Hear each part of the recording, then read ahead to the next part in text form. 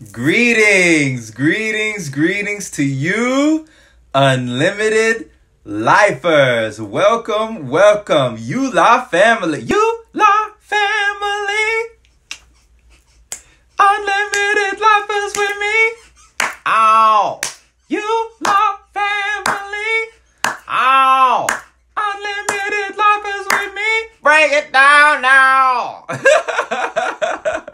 Hey y'all, hey, how's it going, y'all? If you are live, hashtag live. If you are on the replay, hashtag that replay. I appreciate you for being here, Earl Kapule. Hey! Earl in the building, brother. Thank you for joining. I appreciate you, brother.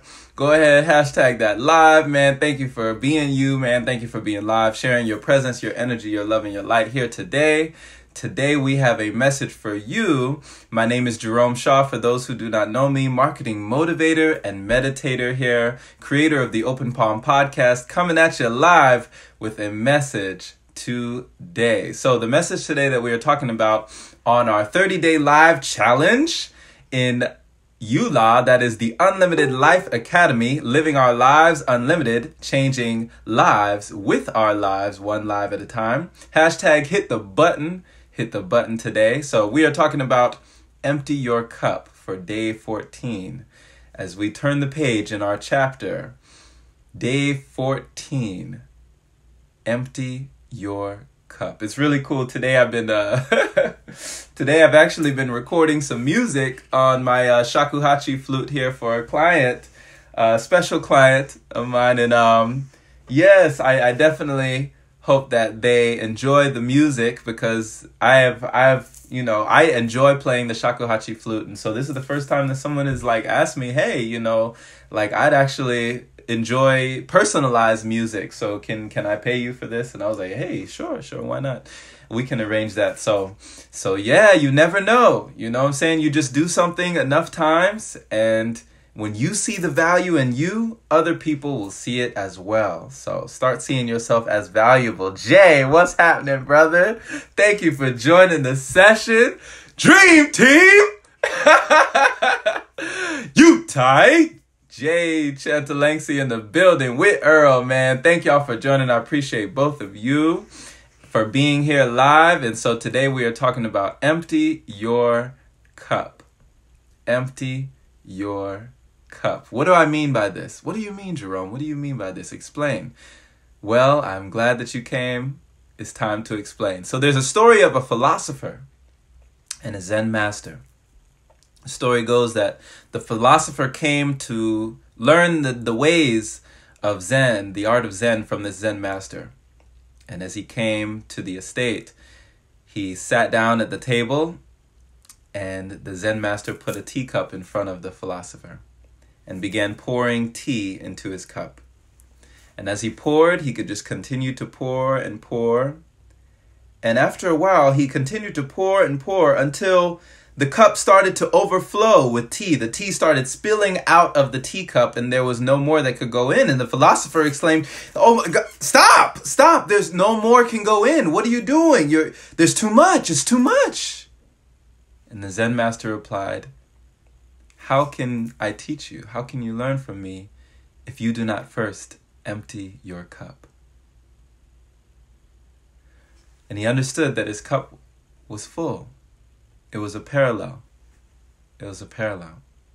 So knowing that in order to learn, sometimes we must unlearn the things that we know now. We must deprogram to reprogram. Understand that in your mind are programs that are running all the time in the background. They're running, right? Our subconscious mind, so many programs, right? Things that we're not even aware of are running in the background. When you get an urge for this, when you get a sense for this, when you're triggered by something, a certain smell, a sound, anything, right? I talk about how social media, for me, technology itself is just neutral. It's just the ways in which we use it, right? Like Shakespeare said, nothing is either good nor bad, but thinking makes it so. So these programs that run in our minds, I've definitely been on social media where I've been checking my Instagram, checking my Facebook. And have you ever logged off of the app, and then as soon as you log off the app, in that small window, that split second amount of time that you could have gone and done something else, right? If you didn't and go do another task, you were right back on the device. Have you ever felt like that? Have you ever, like, it was as if you had fallen asleep and woken up, logged back into the place that you had just logged out of? Crazy, right? Programs. So one of the best ways to acquire wisdom is by asking questions. Asking questions. I love asking questions. I feel like Jim Quick says, questions are the answer, and I really do believe that it takes a wise person to ask questions. And there is even a quote that says, you can tell a smart person by their answers, but you can tell a wise person by their questions. So in order to ask a question, you are saying that you don't know everything. That's what you're saying when you ask. Because if you did know everything, why would you ask, right? You wouldn't need to know if you knew everything. So when we ask, we don't exist for that moment. Many people are afraid to ask because they are essentially afraid to die. They're afraid to fade into the background for that moment and allow the other person to have the floor. So in the act of asking, you are saying you don't know everything, and this puts you in the best position to learn. So understand that sometimes we must unlearn what we know to either relearn or learn something new. If our cup runneth over and we have all this knowledge, this information constipation, this analysis paralysis, we can get stuck where we are. We can get stuck in our thought, and we can be unable to learn anything new, right? It was the times when I knew so little that I thought I knew everything. And it was the time now today that I've learned more and more, and the more that I have grown to know, the more I realize how little I actually know. For in my eyes, I'm of the school of thought that it's like, what was his name? I forget the guy's name. But, was it Donald Rumsfeld? I think it was Donald Rumsfeld. He said that there are known knowns, things that we know, right? And that's small. There are known knowns. Then there are known unknowns. Things that we know we don't know, right? That's pretty big, known unknowns. But then, he says, there are unknown unknowns. Things that we don't even know, that we are unaware of, right? Come on, somebody. Twan. So, I do believe that less is actually known. More is unknown than known. And I also believe that the inner world is vastly unexplored. That we know more about the outer world than we know about the inner world. That's just my opinion. So yes, one of the best ways to acquire wisdom is by asking questions. When we ask, we don't exist for that moment. And it's like Ileana told me, when you ask a question, you are a fool for 5 minutes, right? But the person who never asked the question, they are a fool for a lifetime. You'll go a whole life without ever knowing because of pride, because of ego, right? That stopped you from just relinquishing, just fading into the back and just asking someone who has the answers that you seek. So I do respect my elders. I respect the pioneers that paved the way for me, especially in this wonderful challenge in Unlimited Life Academy. The people who paved the way for me, I respect you. I respect you, and I will always be asking you questions, because I do believe that to know the road ahead, ask those coming back. It serves you well to ask someone who has already been down the road that you are traveling. They might be able to help you avoid potholes in the street, to dodge something that they saw, right? It's kind of like, what is that app? Waves or something? Waves? There's an app called Waves, I believe. It's like a GPS app where you'll see people pinging like, hey, traffic up ahead. Hey, there's a crash up ahead. Hey, there's a car wreck up ahead. Hey, there's a police officer up ahead, right? And they're letting you know what's in front of you before you even get there. That's what it's like to ask someone who has already been where you're going.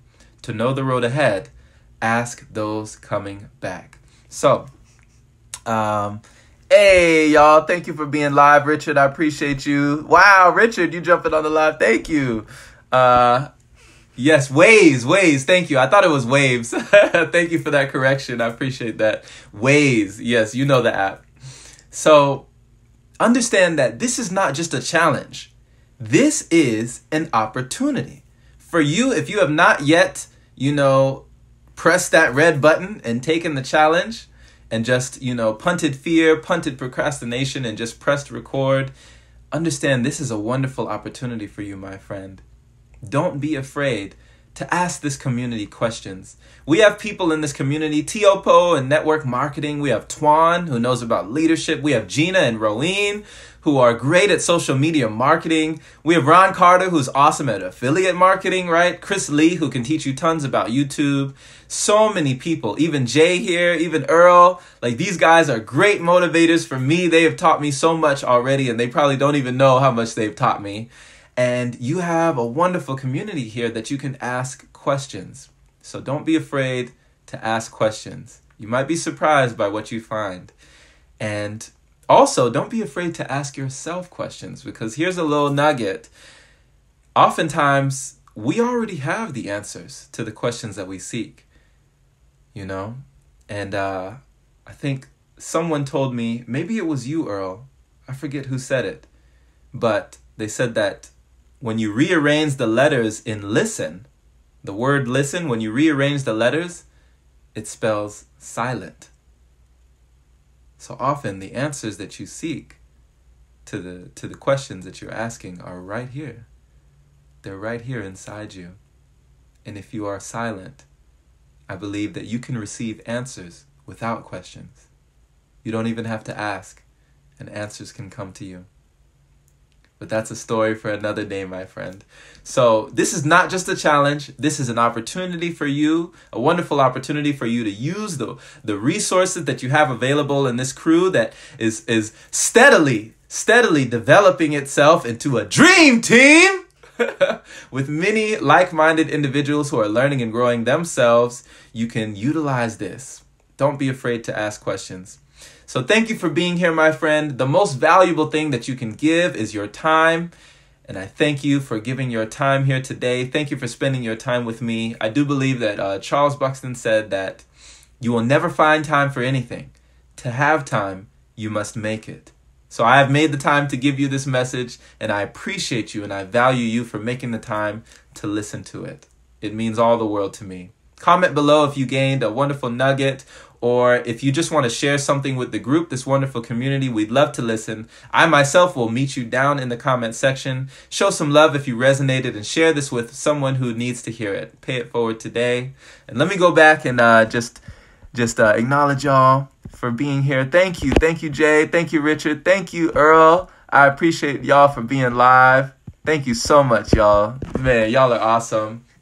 So on to the next one today. That was day 14, chapter 14 in the 30-day live challenge here for the ULA members, Unlimited Life Academy. Take care, my friend. Be blessed. Be well. Have a wonderful, prosperous, and productive day. Make it a great one.